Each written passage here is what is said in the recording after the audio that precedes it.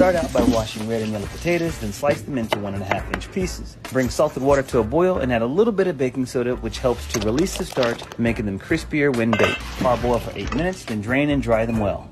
Toss potatoes in olive oil, sea salt, and pepper, then spread them out on a baking tray.